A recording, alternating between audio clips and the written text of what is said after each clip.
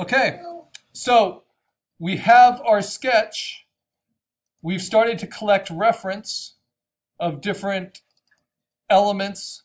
I like to collect 3 to 6 references for each major element because we don't always know how they'll fit together. So for the head, for the wings, for the talons, sometimes you're not able to find as much. It is very important that the reference is high enough resolution, right? So I suggested 8 megapixels or bigger. And you should be able to zoom in on it and see it clearly. Now, a lot of animal reference, even though this is high resolution, this is what's called a lot of film grain. It has an ISO that's really forced high to get something moving fast and still have it be sharp. And we can forgive that to some extent, right? But you don't want all of your reference to be grainy. So it's good to have multiple solutions. Now this one's kind of artsy and nice, but it's a little blurry and out of focus, right? But it's a high enough resolution, so you decide what your cutoff for quality is, as long as it's at least 8 megapixels.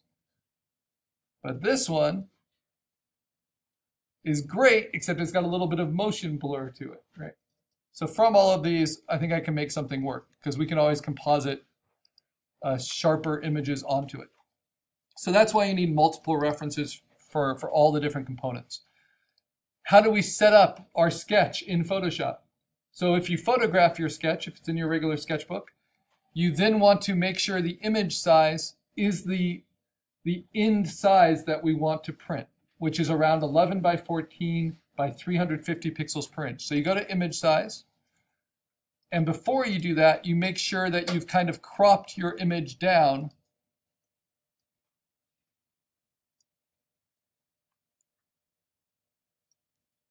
so that it contains your sketch. Think of it like a sticker. You need to have it from head to toe, a t-shirt design, something you'd paint on the hood of your car. You don't want to have any part of it cropped off, but you also don't want a lot of extra space around it. So now I can go to image size and I can see that this is basically 8 by 10 inches by 300. I want to resample that. So the computer will grow pixels for me. And I want it to be around 14 inches wide. And this will make it a little bit over 11 inches tall for my purposes. And then I want the resolution to be 350. So this is the best of all worlds. The assignment sheet says it has to print at least 8 by 10 at least 300, right? This is a higher standard, but this is kind of our lab standard because this could also print at 16 by 20 at a good enough resolution. And we can print it at 8 by 10, and we can print it at 11 by 14, and anything in between. And digital art, one of the great advantages it has over traditional art is its versatility of use, right? So we can make multiple prints if we can have resolution at this size. It grew it more than doubled it from 20 megabytes to around 56. And because of that, it's going to soften my sketch a little bit. It's basically growing pixels around every pixel that's there now, more than doubling the number of pixels. And if you're going from a screen grab photo, you are like quintupling the number of pixels, right? So it's going to get very blurry, but you'll still be able to see your sketch indication. And the most important thing is that the resolution is now the final resolution you'll need. So I'll show you how I blurred it out a little bit. What used to be really clean lines now have this kind of really blurry edge. But because I drew it in the computer has less problem extrapolating up pixels if they were computer created for the first place. So this is still very easy to read. Next thing I'm going to do is I am going to make a new layer. And I am going to fill that with middle gray. Edit, fill, 100% normal mode, 50% gray. Now, this is going to be my background, my workspace. But in order to be able to use it that way, I have to unlock my background layer of my original sketch. just by clicking on the lock. And then I need to drag the gray fill layer underneath it. Okay, now I need to say image canvas size. And I'm going to grow that gray behind my sketch to roughly 30 by 40 inches, just like we did for the landscape. So because my sketch is wider than it is tall, I'll do 40 inches wide, 30 inches tall. And I will center it. It will grow from the center. I say OK. And then I'm going to fill that again, because now we've grown it. So there's our original. And let's zoom out a little bit. We've created all this extra workspace for us. So I'm going to fill that background layer with middle gray, the whole thing again. And now we're really starting to use our pixels. All right. So the analogy I like to use for doing a creature composite, this would be for any composited vehicle, for any composited weapon, for any composited figurative element, something that is meant to be seen moving on screen or in an animation. I use the analogy of assembling a car. So a car isn't built all by one person in one location, right? It's not like a Lego set. Instead, a car is built in big sections, and then those big sections are brought together onto what's called the chassis. Like the heaviest big part of the car is like the bolted undercarriage, and then everything gets bolted into that. The engine, the seats, and then the doors, and then the wheels, and then everything's polished at the end. So think of your sketch as your chassis. This is in the center of the factory floor, the center of the assembly line. So we're going to take your sketch and we're going to tone it down to about 50% opacity. And then around it, we're going to start to assemble your different component parts.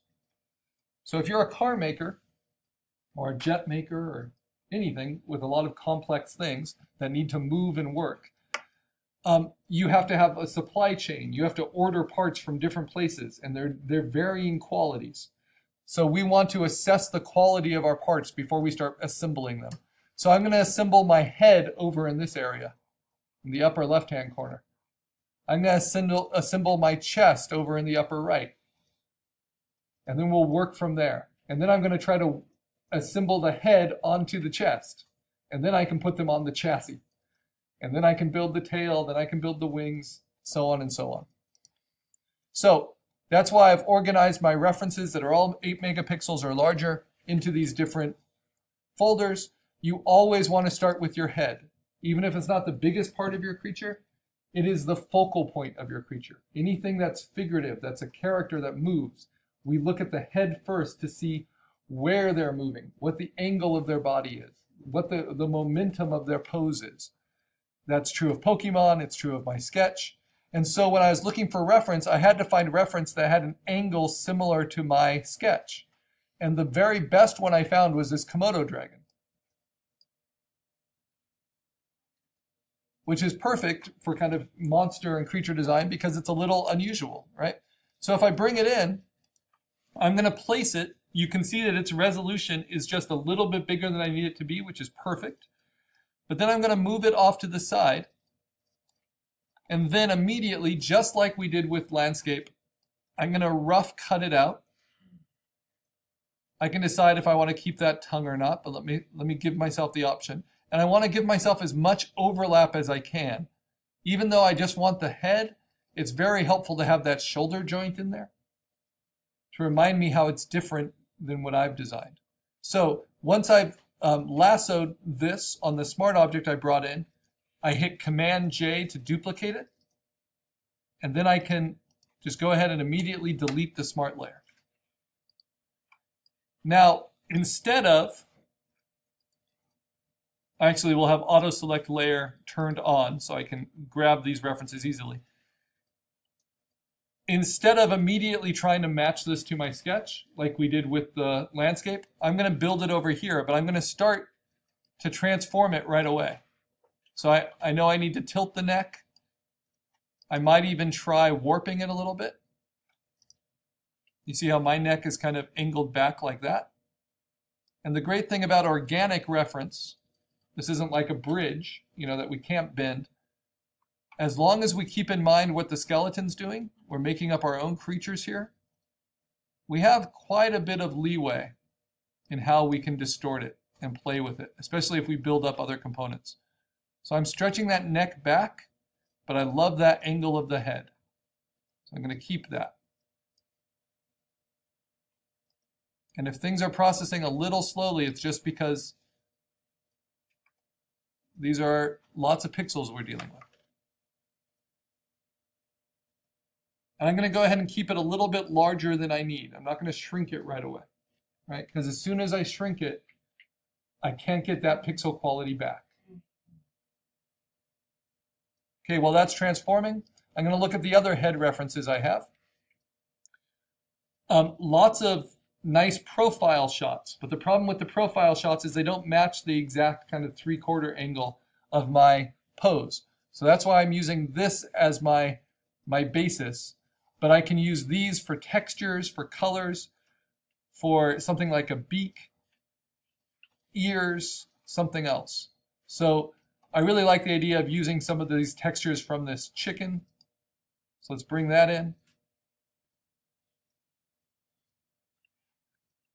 Photoshop's taking a while. I'm going to quit other programs I don't need that are open right now.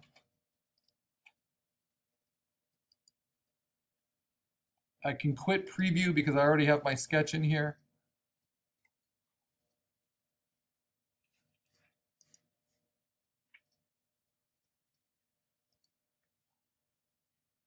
All right.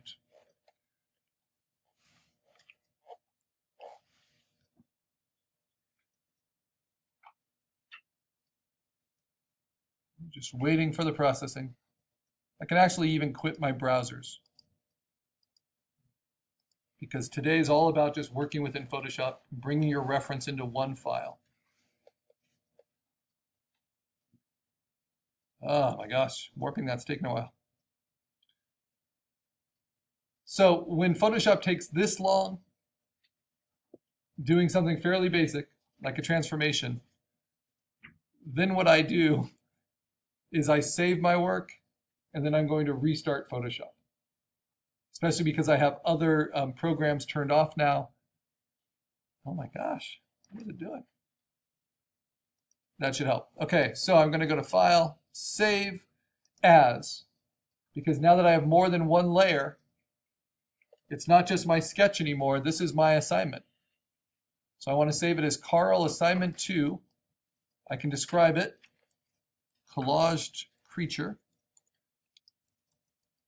whatever you want to call it, as a Photoshop file to the desktop. Command D to navigate there.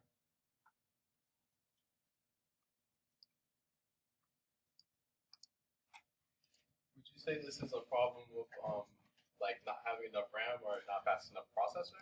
Well, it's not a problem with the computer not having a fast enough processor or not having enough running memory or RAM. It's a problem when just a lot of that RAM is just being diversified across lots of things. And if Photoshop has been open while you have all these other things open, it's gotten used to pulling less memory. So by saving it and then closing it, it helps kind of clear the cache of all the other things I've had it remember and do, which helps its internal memory run a little bit faster. And then by quitting it, it just kind of gives you a fresh start without other programs competing for its memory load. Now, if Photoshop never runs very quickly on your computer, then you need to question, the amount of RAM you have and the processing. But you see how now Photoshop's being a little difficult to save. It's taking a little time. Oh no. But I know it's saving because I have it on my desktop there. But it's saying 0%. So now it's kind of kickstarting. This is going to help. So I can quit Photoshop, restart it. Sometimes restarting the computer can help, but that's not generally necessary. But I want to make sure that Photoshop completely closes. So once it's saved, now I can say force quit if it's not closing naturally. Okay, finally it closed. Now I can open it